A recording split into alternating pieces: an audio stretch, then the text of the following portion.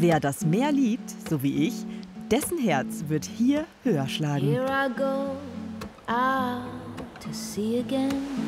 An Portugals wunderschönen Küsten im Südwesten. Einer absolut faszinierenden Region.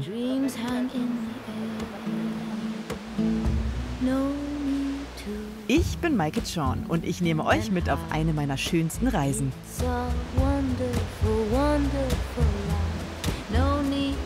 Das ist mein Campervan Roadtrip an die Algarve.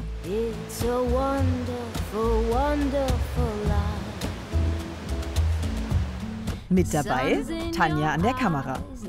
Gemeinsam haben wir uns auf den langen Weg an die Algarve gemacht und fahren von Faro über Loulé, Salema und Sagres bis nach Algesur.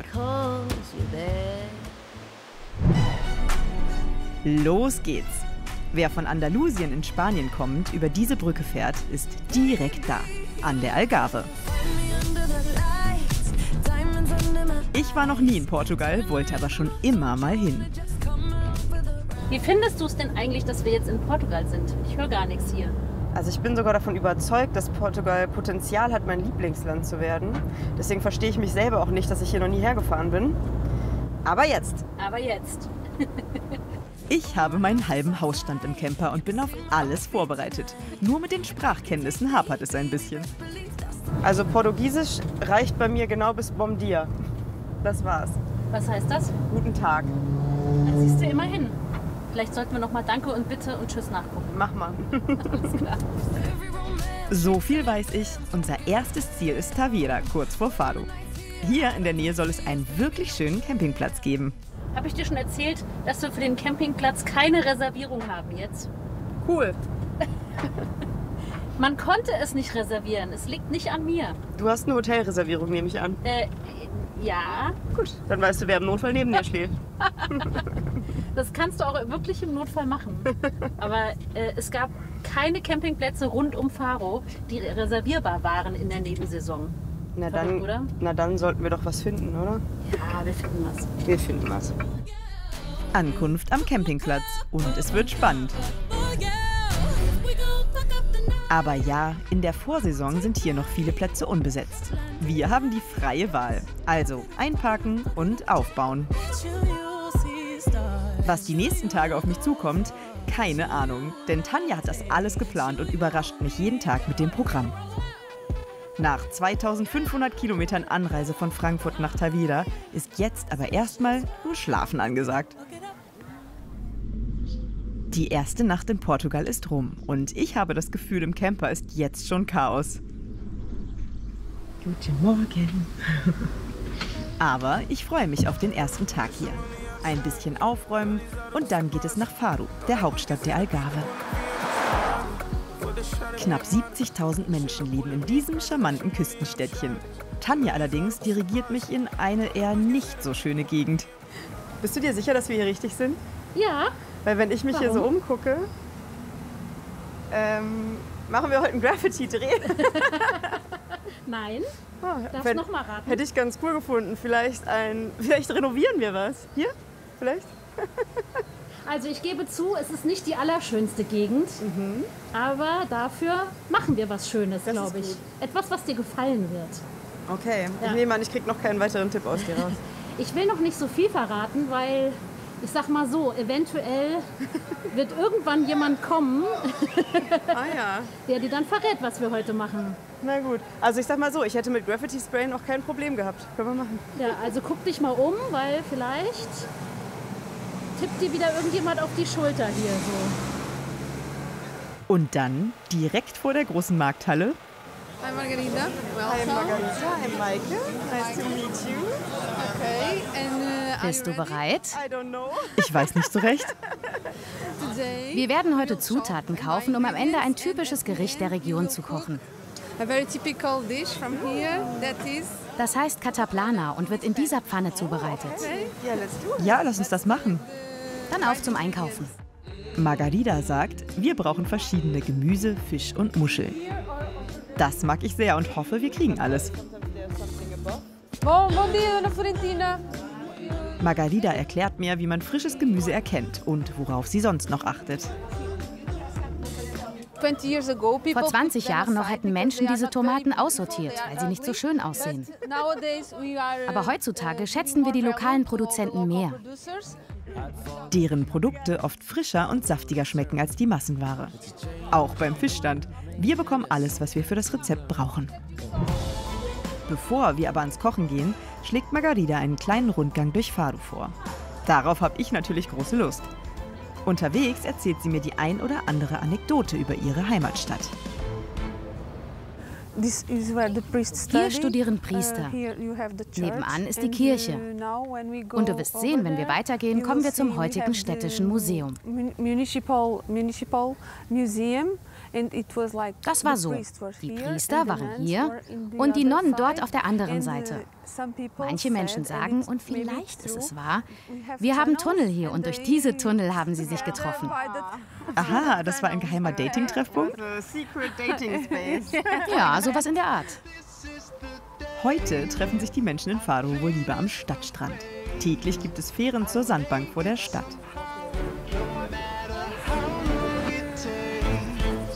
Ich mag die Gassen und vielen alten Gebäude von Faro. An vielen Stellen aber ist hier doch ein bisschen der Lack ab. In der Einkaufsstraße ist heute nicht viel los, denn es ist Sonntag. Viel zu sehen gibt es aber trotzdem. Das Restaurant, in dem wir heute kochen, heißt Therapie. Im Obergeschoss ist die Kochschule und alles für uns vorbereitet. Mit dabei noch ein Pärchen aus Kanada. Fisch und Schellfisch kochen in der Cataplana hauptsächlich im Dampf. Das ist sehr gesund. Das gefällt mir natürlich. Und auch, dass nach dem Schnippeln der Zutaten einfach alles in eine einzige Pfanne kommt. Bei mir ist ja Kochen normalerweise möglichst wenig Geschirr verwenden und möglichst wenig Zutaten verwenden, damit es einfach ist und ich nicht abwaschen muss. Es sei denn, jemand wäscht für mich ab, jemand kauft für mich ein. Ach, am besten kocht ja jemand für mich einfach. Gemüse ist die Basis der Cataplana. Und kommt mit Knoblauch und Zwiebeln als erstes in die Pfanne. Ich schnipple fröhlich vor mich hin. Tanja muss mich natürlich wieder aufziehen. Die sind weiter als du da drüben. Gut Ding will Weile haben. Ja? Das gilt vor allem in der Küche. Margarida kommt zur Unterstützung.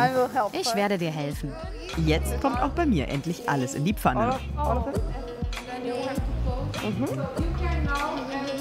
Als nächstes müssen die leider noch lebenden Muscheln vorbereitet und gewaschen werden. I'm sorry. I'm so sorry. Glaubst du, sie kriegt das hin? Excuse me? I'm sure. Excuse me? Yeah. She has a good teacher. Aha. Als letzter Schritt kommen jetzt der Fisch und die Muscheln in die Cataplana. Bis alles gar ist, dauert es etwas. Da muss man sich ja irgendwie die Zeit vertreiben. It's not that one. Dafür ist er nicht. Trink den hier, der ist besser. Lala. Der hier ist von der Algarve, der andere nur zum Kochen. Danke dir. Na dann stoßen wir doch mal auf ein hoffentlich gelungenes Gericht an. Santé. Auf die beste Cataplana. Probier mal, ob sie es gut gemacht hat. Ich kann dich bezahlen. Was hast du gesagt? Es schmeckt gut. Maybe a pinch of Vielleicht ein bisschen Salz noch für den finalen Touch. Ja, Yes, ein a bisschen little bit Salz of noch. salt, maybe? Ha! Meine erste selbstgekochte Cataplana. Das lief doch nicht so schlecht. Auf dem Dach der Kochschule erzählt mir Margarida mehr über das alte portugiesische Gericht. Ich erinnere mich, wie meine Mutter und Großmutter immer Cataplana gekocht haben. Nicht für jeden Tag, denn Fisch und Schellfisch waren immer sehr teuer. In der Tradition brachte die Cataplana also immer alle zusammen, wenn etwas gefeiert wurde. Und auch heute noch.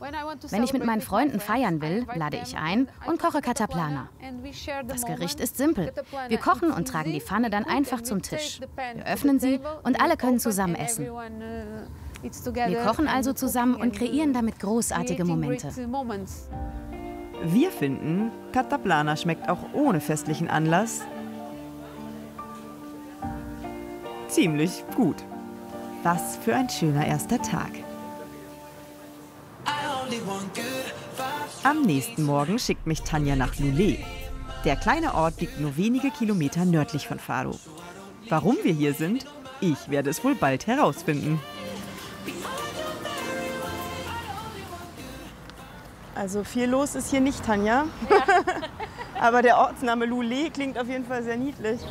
Irgendwo hier soll ich jemanden treffen. Sind wir hier richtig? Ja, ich glaube schon. Hello. Good morning. Am I searching Sind you? wir verabredet? Ja. Okay. Willkommen in unserem Palast. Aha, ein Palast? Ja, der Palast Gama Lobo. Komm gerne rein. Okay. Yes. Auf in den Palast. Ich erfahre, dass der Palast mittlerweile von einer Kunsthandwerkerinitiative genutzt wird, für die auch Anna arbeitet. Ihr Ziel? Altes portugiesisches Kunsthandwerk, wie Kupferarbeiten oder das Weben mit getrockneten Palmblättern am Leben zu erhalten. Und auch ganz neue, moderne Kreationen zu entwickeln. Das finde ich spannend. Und ich meine, eine Tasche braucht man ja schließlich immer. Ja, ständig. Und eine reicht ja nicht. Man braucht ja mehrere. Ja, man braucht einen Rucksack, eine für den Strand und eine zum Ausgehen. Und manches will man auch einfach, weil es schön aussieht. Der Palast ist Ausstellungsfläche und Verkaufsladen in einem. Authentischere Mitbringsel für daheim findet man wohl selten.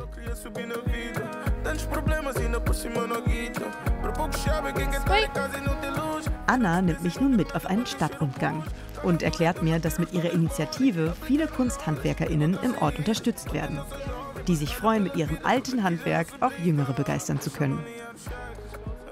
Die Sehenswürdigkeiten in Loulé haben wir schnell durch. Aber Anna erzählt mir augenzwinkernd auch einiges über die Mentalität ihrer Heimat.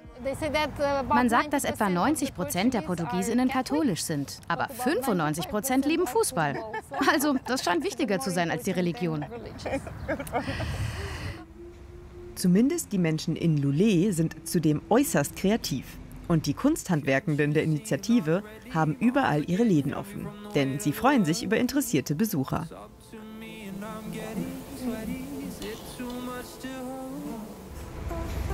Anna hat mich beim Palmweben angemeldet. Denn in Loulé werden auch Workshops angeboten, um das Wissen um das alte Handwerk weiterzugeben. Wow, ist das schön, was Sonja da mit ihren Händen zaubert. Im Laden erklären sie einem, wie Palmblätter gewonnen und getrocknet werden, damit sie hier zu wundervollen Kunstwerken verarbeitet werden können. Ob ich das mal ausprobieren möchte? Klar will ich. Sonja sagt, wir beginnen mit etwas Leichtem und macht den Anfang. Aber dann muss ich weitermachen.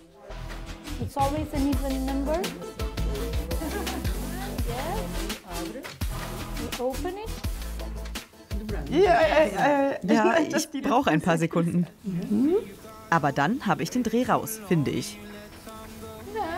Ja, für das erste Mal wirklich nicht schlecht. Jetzt musst du wählen, ob du ein Armband oder ein Lesezeichen machen willst. Weil ich wirklich selten Zeit zum Lesen habe gerade, nehme ich das Armband.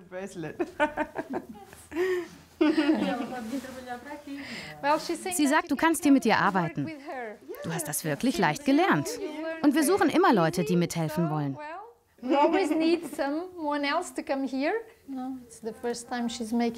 Das ist übrigens ein Unikat. Du bist begabt und schön und das ist ein exklusives Armband. Das mag ich. Dankeschön. Mir hat es sehr gefallen in Loulé.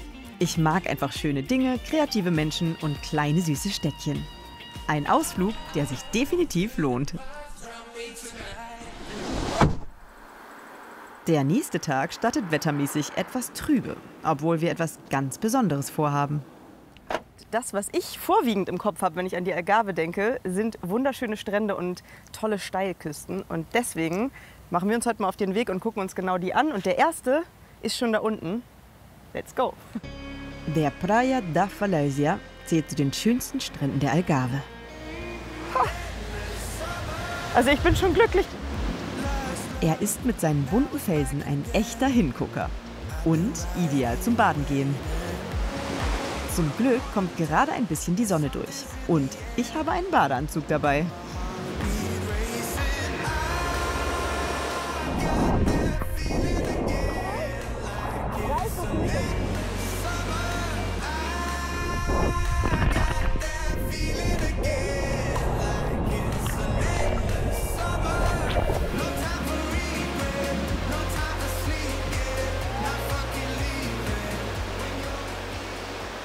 Ich war im Wasser. Sehr schön, erfrischend, aber eine relativ starke Strömung. Also heute wäre ich sehr schnell im Schwimmen gewesen.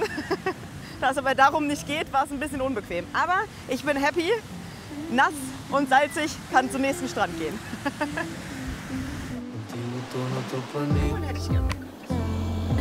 Strändehopping, jetzt schon voll mein Ding. Wenn doch nur das Wetter hält. Ankunft Praia de Marinha. Auch hier kann man baden. Aber das eigentliche Highlight sind die Felsformationen. Jeder Blick ein Fotomotiv.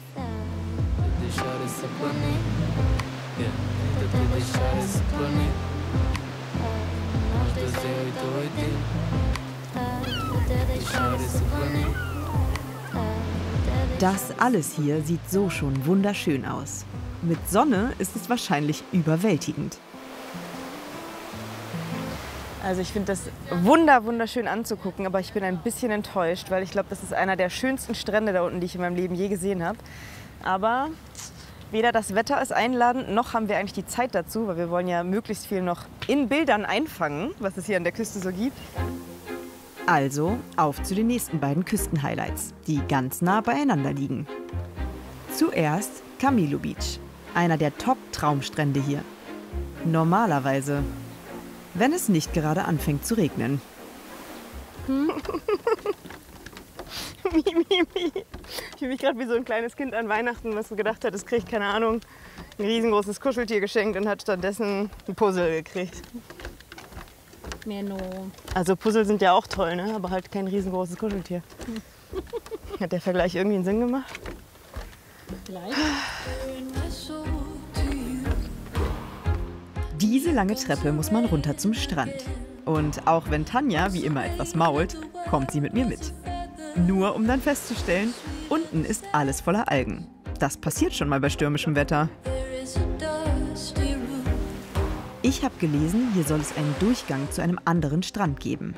Klar, dass ich den finden muss. Algen hin oder her. Ich habe einen Tunnel gefunden.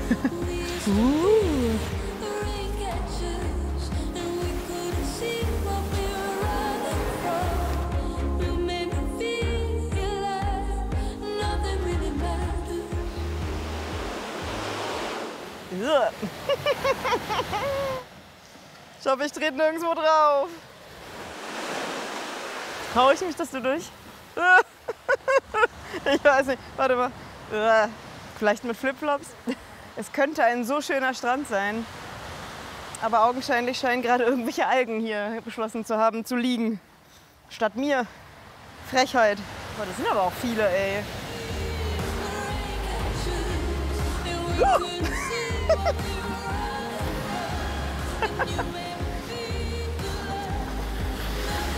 Also ganz ehrlich, klar wäre ich hier lieber bei Sonnenschein. Aber auch an einem Strand mit 1000 Algen wirkt das Meer wie immer magisch auf mich.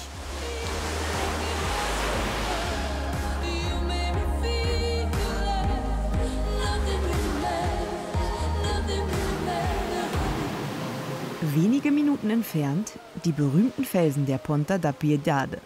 Aber ausgerechnet jetzt fängt es richtig an zu regnen.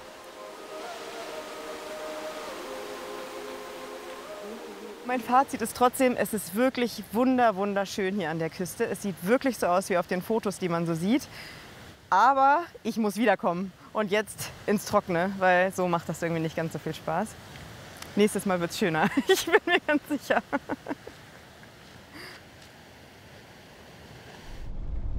Und weil Strände drehen länger dauert als einfach nur gucken, ist es ganz schön spät geworden. Und wir kommen erst im Dunkeln an unserem neuen Campingplatz in Salema an. Auch am nächsten Tag haben wir noch keine Zeit, uns mit dem Campingplatz vertraut zu machen. Denn gleich morgens geht es wieder los. Da ist ein Elefant abgebildet, gehe ich zu Elefanten. Du musst die heute füttern, denen auf Toilette helfen und die Hufe auskratzen. Ich habe mal Fragen. Wie genau hilft man Elefanten beim auf Toilette gehen? Tanja lässt sich wie immer nicht in die Karten schauen. Aber diese Frau sieht aus, als ob sie auf mich gewartet hätte. Elefanten hat sie keine, wie sich schnell herausstellt. Dafür aber andere Tiere, die ich sehr liebe. Pferde. Aber ums Reiten geht es bei Anna trotzdem nicht. Also was wir jetzt hier heute machen, ist, dass wir pferdegestütztes Coaching machen. Also du darfst gleich hier mit Pferden spielen. Also es ist kein Reiten, sondern es geht wirklich um die Interaktion mit dem Pferd. Hast du das schon mal gehört, so dieses pferdegestützte Coaching? Sagt dir das was? Nicht so richtig. Ich kenne den klassischen Pferdeflüsterer. Und ich kenne natürlich so Bodenarbeit ohne zu reiten, aber so richtig gemacht habe ich das noch nie. Also es ist wirklich die sogenannte Pferdeflüstern, was natürlich kein Pferdeflüstern ist ja die Kommunikation mit dem Pferd durch Körpersprache. Das habe ich also auch gelernt bei dem sogenannten Pferdeflüster Monty Roberts in Kalifornien. Ja. Wow. Und was halt das Besondere ist, das hast du vielleicht schon mal erfahren mit Pferden, wenn du mal mit Pferden zu tun hattest, wie ich gehört habe. Das Pferde haben eine ganz besondere Eigenschaft, die wirklich für uns Menschen auch persönlich viel bringen kann. Die spiegeln uns und können uns ganz viel über uns selbst zeigen. Auch Sachen, die vielleicht noch unter der Oberfläche sind und die aber sich zeigen möchten. Und da können Pferde halt spiegeln, zum Beispiel unsere Energie, unsere Körpersprache. Und da können wir ganz spielerisch und in Leichtigkeit mit den Pferden ganz viel für uns selber bewegen. Ich bin super gespannt auf alles, was jetzt kommt. Mit Pferden über die Körpersprache kommunizieren, das kenne ich eigentlich nur aus Filmen.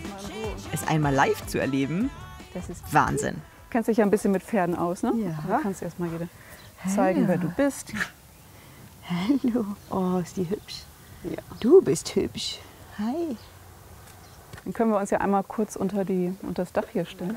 Denn bevor es mit Pferdedame Gigi losgehen kann, führt Anna mit jeder und jedem, der zu ihr kommt, ein Vorgespräch. Auch von mir will sie wissen, welche Vorerfahrung ich mit Pferden habe. Jeder kommt schließlich mit seinen eigenen Problemen oder Herausforderungen. Also wenn jemand zu mir kommt mit einem Anliegen, ein Coaching zu machen, dann habe ich nicht vorher einen Plan, was ich mit der oder demjenigen mache, sondern ich schaue mir das halt an, ich fühle da rein, ich höre, was das Anliegen ist und dann entscheide ich erst, mit welchem Pferd, welche Übungen, was machen wir da. Hast du dann irgendwie auch eine psychologische Ausbildung oder wie kommt das, dass du so eine Art Coachings, das sind ja sehr tiefenpsychologische Themen eigentlich auch, oder? Ja, also ich habe eine Coaching-Ausbildung gemacht. Also mit Pferden habe ich ja jetzt schon lange gearbeitet und habe da schon auch gemerkt, dass Pferde irgendwie was berühren bei Menschen. Ja? Auch bei denen, ich habe meine ganz normalen Pferdekurse genannt, wo ich einfach merke, da kommt bei ganz vielen Menschen einfach was, wird angestoßen. Ob das auch bei mir so sein wird? Ein besonderes Anliegen habe ich eigentlich nicht. Es ist ja jetzt, wir lassen gleich das Pferd frei und lassen das Pferd hier frei laufen und du kommunizierst mit ihr mit deiner Körpersprache. Wenn wir möchten, dass das Pferd weggeht von uns, wenn wir es wegschicken wollen, ist es wichtig, dass wir in die Augen schauen und dass wir gerade werden in den Schultern und dass wir Energie nach draußen projizieren.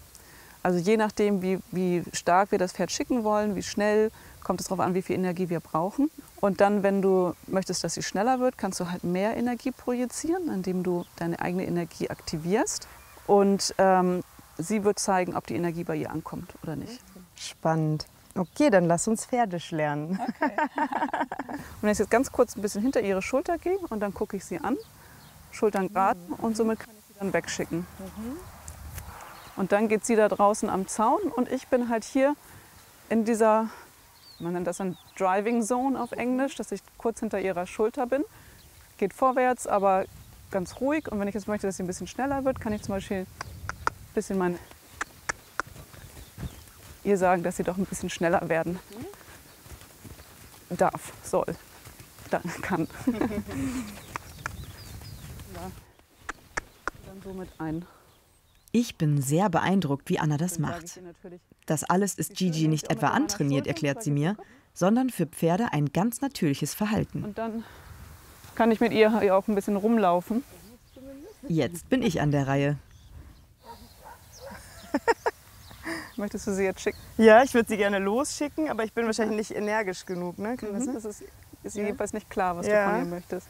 Also bleib noch einen Tick mehr hinter der Schulterlinie und von hier jetzt wirklich ganz bewusst deine Energie spüren und dann wirklich zu ihr raus projizieren. Nicht weiter rangehen an sie, sondern ruhig mit Abstand und dann, deinen Körper auch bewegen. Gut, und schick sie an, ist egal in welche Richtung sie geht, das kann sie auch entscheiden. Nur pass auf, dass sie weitergeht. Da wird sie sich gleich parken, das dachte ich mir. Wenn sie jetzt in die Richtung gehen soll, dann müsstest du so ein bisschen Energie zu ihrem Kopf projizieren. Aber nicht näher rangehen, ne? Man will näher rangehen. Was Gigi zeigt, ist, dass da überhaupt keine Energie bei ihr ankommt. Ja, okay. Ja, also momentan steht sie da und könnte da auch eine Stunde jetzt stehen und sich kratzen. Ja. Hast du eine Idee, woran das liegt oder auch was du vielleicht machen kannst, dass da Energie ins Fließen kommt? Vielleicht ist von mir einfach auch gar nicht genug Energie gerade da, ne? Du kannst ja noch mal bei dir selber checken. Ja. Ist es jetzt wirklich das, was du möchtest? Möchtest du sie jetzt wirklich wegschicken? Ich würde auch einfach mit ihr hier nur noch eine Stunde stehen bleiben. Ich freue mich auch, dass sie näher kommt. Und wenn du sie wegschickst, hast du da irgendwelche Befürchtungen? Oder eigentlich habe ich keine Befürchtung. Ich glaube, wir versuchen es noch mal. Oder? Oder? Aber ich habe sie gerne bei mir. Vielleicht ist das auch was. Ja, also momentan ist da noch keine klare Entscheidung von dir. Das stimmt. Das stimmt, ja. Und das spiegelt sie dann auch wieder, ne? Dass du so nicht so ganz klar bist, was du willst. Ja. Und dann bewegt sich auch im Äußeren nichts. Ja, ich bin auch seltsam emotional gerade. Ja. Magst du es teilen oder ist es zu privat hier? Also für mich, du musst es auch nicht teilen, weil das ist für dich wichtig, was bei dir.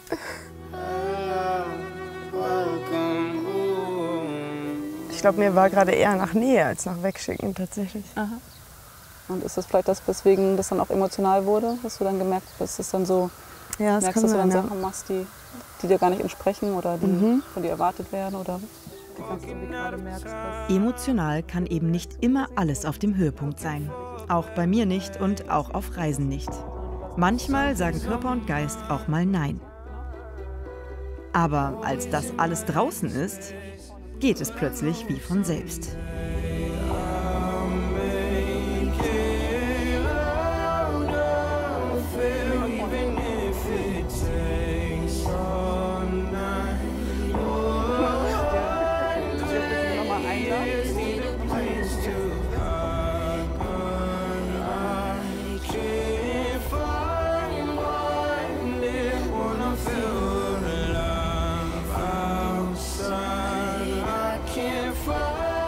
Anna, wow, was du machst, ist unglaublich.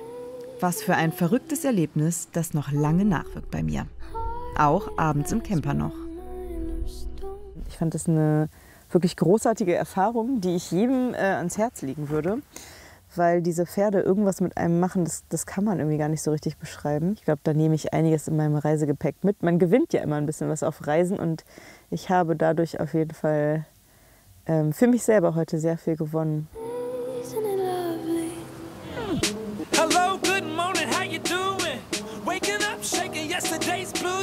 Es ist morgen und Überraschung, wir haben einen halben Tag frei. Endlich können wir uns auf unserem wunderbaren Öko-Campingplatz in Salema etwas umsehen. Und vielleicht auch mal ein bisschen den Camper aufräumen, kommt man ja sonst nicht so zu. Können wir mal langsam los, Maike? Was ist da los? Ich putze, Tanja, ich putze. Du musst nicht immer putzen die ganze Zeit. Wo ist überhaupt mein Handweger? Der ist weg, ich weiß es nicht. Hallo. Hallo. Ich bin Michelle. Hallo Michelle. Hast du mal gehört? Jein, dein Name ist schon mal Tanja gefallen. hat mit mir gesprochen, damit wir heute ein bisschen was gucken gehen. Wir gehen was gucken. Ja. Was gehen wir Ein bisschen gucken? in Sagres rumfahren. Yay. Ich habe ein Auto, passen wir alle drei rein.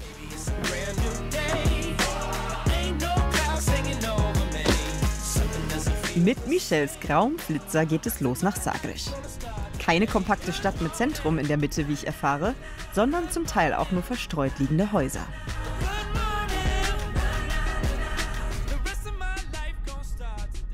Sagres ist ja eigentlich so ein kleines Fischerdorf gewesen und mit dem Tourismus natürlich sehr, sehr gewachsen. Wie gesagt, es ist auch keine Stadt oder so, aber es ist auch ein Punkt, der schon seit vielen, vielen Jahren, also wirklich Jahrhunderte, schon als sacred empfunden wird. Also, heilig? Ja, heilig kann man fast sagen. Also das Wort Sagres kommt von Sacrum, das ist halt Latein. Schon die Römer waren hier und haben diesen Punkt als sehr wichtig empfunden. Unsere erste Station, der 22 Meter hohe Leuchtturm am Kap von São Vicente, etwas außerhalb von Sagres. Hier ist das südwestlichste Ende nicht nur Portugals, sondern von ganz Europa. Michel erzählt mir, dass er als Kind deutscher Auswanderer in Portugal zur Welt kam und sich heute gar nicht mehr vorstellen kann, mal in Deutschland zu leben. Mich wundert das irgendwie nicht. Ja, ich bin Meeresbiologe und arbeite hier in Sagres als Meeresbiologe. Und was ich da mache, sind Bootsfahrten, hauptsächlich Dolphin Watching, Delfinbeobachtungsfahrten. Wie cool. Und was gibt es hier für Delfine und Wale? Also ja, deswegen nennen wir das auch Delfinbeobachtung, weil in manchen Ländern nennt man das ja Whale Watching, also Walbeobachtung. Aber hier sind die Wale nicht resident, die leben nicht hier, die ziehen hier halt vorbei. Und deswegen nennen wir das Delfinbeobachtung, weil Delfine, da haben wir eine Durchschnittssichtung von 99% und bis heute diese Saison 100%. Es gibt auch Saisons, wo wir wirklich immer Delfine sehen, aber es sind halt wilde Tiere und wir können es nie versprechen, aber es gibt wirklich sehr viele. Und was würdest du sagen, wenn ich jetzt sagen würde, du musst hier wegziehen, du darfst nicht am Meer bleiben? Das ist schwer. Aber ich kann ja auch hier wegziehen, woanders hinziehen, wo auch Meer gibt. Auch ich bin immer glücklich, wenn das Meer in der Nähe ist. Umso schöner, dass Michel mich als nächstes zum Stadtstrand von Sagres fährt. Hier geht es super entspannt zu und das Wetter beschert uns einen traumhaften Nachmittag.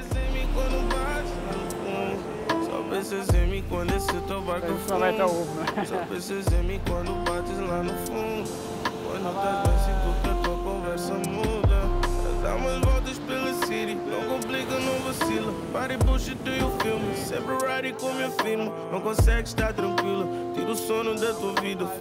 Viel zu schnell wird es Abend.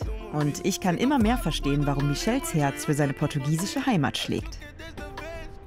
Was mich hier hält, ist wirklich auch, ja, ich glaube, das Meer halt, wie wir schon gesprochen hatten, die Natur, die Felsen, die Strände und es gibt natürlich noch mehr so Plätze auf der ganzen Welt und klar, an so Plätze könnte ich mir vorstellen hinzugehen, aber natürlich ist da auch nicht die Familie und deswegen ist es schon schwer, hier wegzukommen. Schon morgen ist unser letzter Tag in Portugal und dann wird sich zeigen, wie schwer es uns fallen wird, hier wegzugehen. Aber erstmal liegt noch eine Überraschung vor mir. Also, wir begeben uns heute mal auf einen Wanderweg, habe ich gedacht.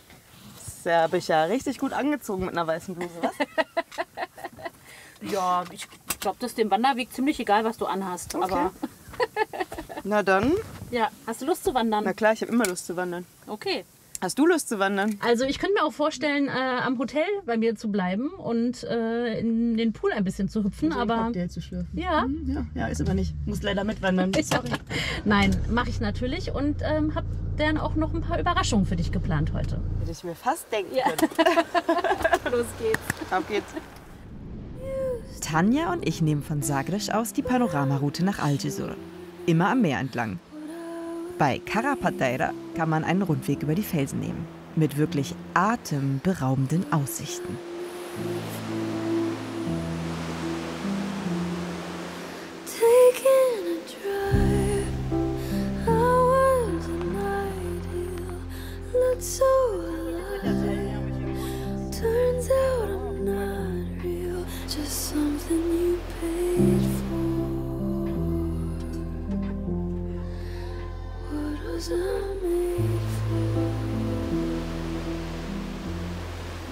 Und dann halten wir. Und eigentlich soll es hier losgehen. Siehst du den Wanderweg? Ich könnte jetzt auch sitzen bleiben und du? Ich finde es ein bisschen warm, um hier drin sitzen zu bleiben. Das wird ganz schön kochen hier drin nachher, gell? Wir gehen jetzt wandern in einer weißen Bluse. Ich bin nicht und faul, weißen ich Turnschuhen. bin gemütlich. Das ist ein Unterschied.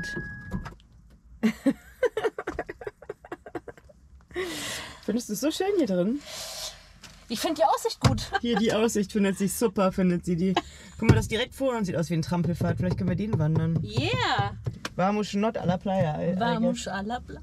Oh, doch a la playa. Hä? Weiß Playa. ich weiß doch auch nicht, was heute passiert. Das glaube ich dir nicht. Ja, also ein bisschen, aber es gibt auch ein paar Variablen. Keine Ahnung. Ich weiß nicht, wovon die redet. Wie immer. Ich kann ja eh nur Ja sagen. Ich habe ja gar keine Wahl. Let's go, let's go, let's go. So, dann mal los. Tanja hat mir Koordinaten aufs Handy gegeben und denen folgen wir jetzt. Mal sehen, was passiert. Ist auch interessant, die Kamera mal aus dieser Perspektive zu sehen. Ja, willkommen in meinem Club. Ja. In deinem Club? Ja. Hast du den gegründet? Ja, der ist mit mir und mir. Boah, ich habe ein bisschen viel gefrühstückt, du. Ist aber ja nichts Neues, ne? Let's wander. Sind das Alpacas? Wollen wir dahin? Also wir können zumindest mal anhalten, wenn du willst. Oh, machen wir eine Alpaka-Wanderung. Wandern wir mit denen? Der eine geht schon mal. Tschüss. Wollen wir hierher? Oder Willst du nicht mal streicheln oder irgendwas? So kenne ich dich gar nicht. Natürlich, aber sie sind ja nass und laufen weg. Tanja fragt, ob wir mal gucken dürfen. Da ist doch was im Busch. Aber also wollt ihr rein oder draußen einfach? Ja, wenn wir reinkommen dürfen. Ja, klar. Also ist es so privat oder für was ist es? Ja, also ehrlich gesagt fürs Fernsehen. Fernsehen, ja gerne. Fürs deutsche Fernsehen.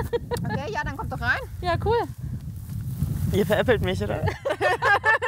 Wieso veräppeln Also du die kannst dich? ja viel, aber deine schauspielerischen Fähigkeiten sind, würde ich sagen, ausbaufähig. Oder bist du mein Meet and Feed? Weiß ich nicht, vielleicht. Wie heißt du denn? Maike. Ja dann. Hallo, ich bin Christine. Ja, ich habe gehört, wir machen auch noch mehr als Meet and Feed. Wir verbringen heute den ganzen Tag und ich zeige dir ein bisschen was Schönes, Wie schön. was man hier so in Algarve alles machen kann. Wie cool, ich freue mich sehr. Schön, cool. Na, dann kommt mal mit. Nichts mache ich lieber als das. Christines Alpakas sind scheu, aber das Futter bringt sie natürlich doch zu uns. Und in kürzester Zeit bringen sie mich wieder ein wenig runter von der Aufregung über das, was wir heute schon wieder alles erlebt haben.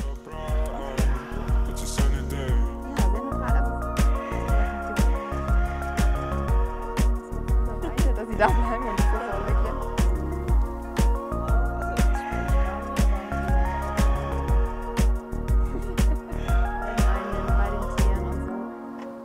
Christine erzählt mir, dass sie in Bayern geboren wurde, aber zuletzt lange in Berlin gelebt hatte.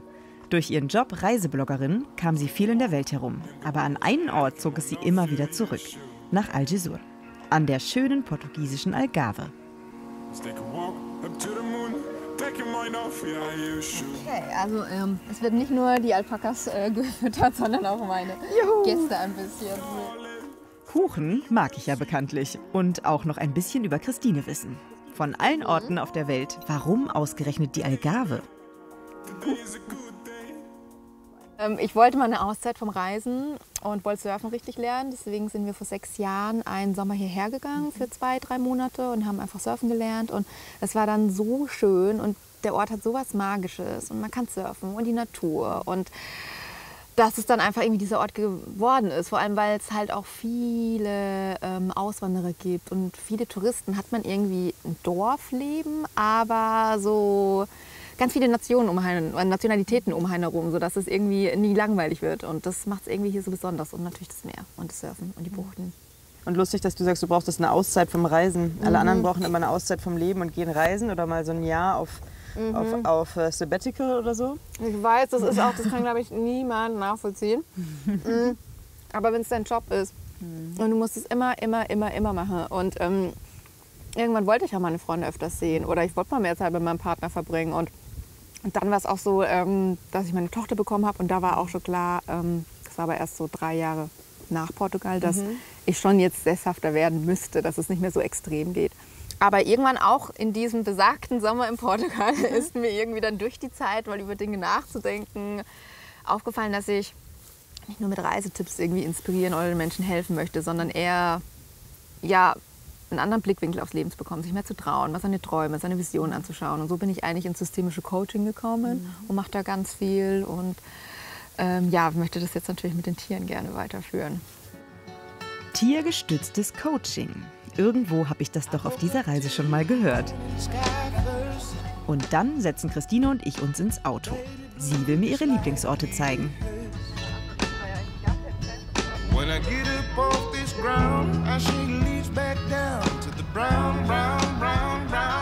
Der Praia da Montcleric ist unser erstes Ziel.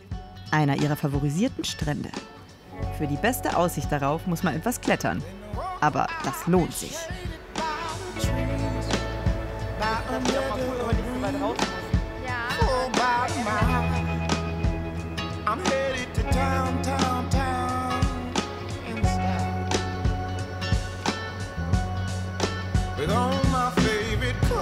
Das sind auch immer voll die krassen Fischer mit ihren ewig langen Leinen. Früh, Mittag, abends, nachts immer. Das ist krass. Verrückt, wenn man bedenkt, dass Christine ursprünglich mal Modedesign studiert hat. Ja, dass das dann sich alles so entwickelt, kam eigentlich so durch mein erstes Buchprojekt. Das hieß 90 Nächte, 90 Betten. Da bin ich 90 Nächte lang Couchsurfen gegangen, nur in Berlin. Und dann kamen 40 Festivals in 40 Wochen weltweit. Da habe ich das Reisen halt so richtig umgesetzt. Und ich bin halt dann so von dem Modedesign-Studium ins Schreiben gekommen, ins Blogschreiben, ins Buchschreiben. Und das letzte Buch war halt Weniger ist mehr, wie das Meer. Und es ging halt so über unsere Auswandergeschichte. Und eigentlich war mein Traum schon immer eher das Schreiben und das mit Menschen arbeiten und inspirieren. Ich glaube, das war eher so der Sinn. Aber das Modedesign-Studium war auch gut. Ich habe auch ganz viel rausgezogen. Aber es gibt keinen roten Faden da. An Portugals Küsten kann man sich ja nie satt sehen. Und so macht es mir auch nichts aus, dass wir wieder ein Stückchen laufen müssen. Bereit für den nächsten unvergesslichen Fotospot.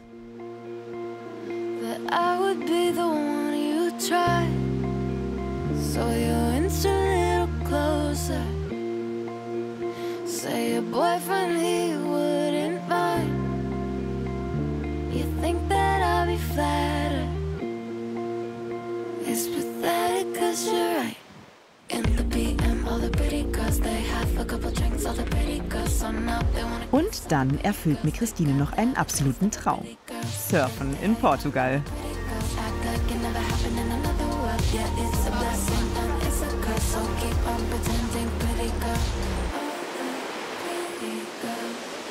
Seit ich beim Campervan Roadtrip in Dänemark aufs Surfbrett gestiegen bin, lassen mich die Wellen nicht mehr los. Was für ein Tag, was für ein Abend. Ich lieb's einfach nur.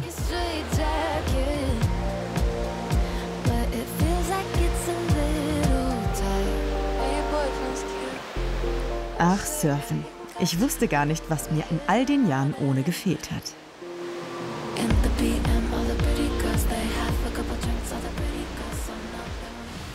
Und hast du gefunden, was du gesucht hast auf all deinen Reisen? Ja, ich bin wirklich gereist, um eine Antwort auf die Frage zu finden, wie ich leben möchte. Und ich habe sie hier gefunden. Ich wusste gar nicht, dass ich so extrem diese Antwort suche. Aber ja, irgendwann waren wir hier, haben uns verliebt und wussten eigentlich, es ist dieser Ort. Aber es war ein Prozess, also das dauert. Es war nicht so, hier bleiben wir, sondern es ist immer schöner und bleibt schön und hört gar nicht mehr auf, schön zu sein. Ja. Und jetzt ist es auch schön, wenn du weg warst, immer wieder zurückzukommen. Total. Also manchmal muss man weggehen, um es wieder zu schätzen, weil wie alles wird irgendwie alles irgendwann gewöhnlich. Aber wenn man nur 3-4 Tage weg war und kommt wieder hier und steht am Meer und denkt sich, gut, alles ist gut. Am Meer ist eben immer alles gut. Danke Portugal für diese wundervolle Reise.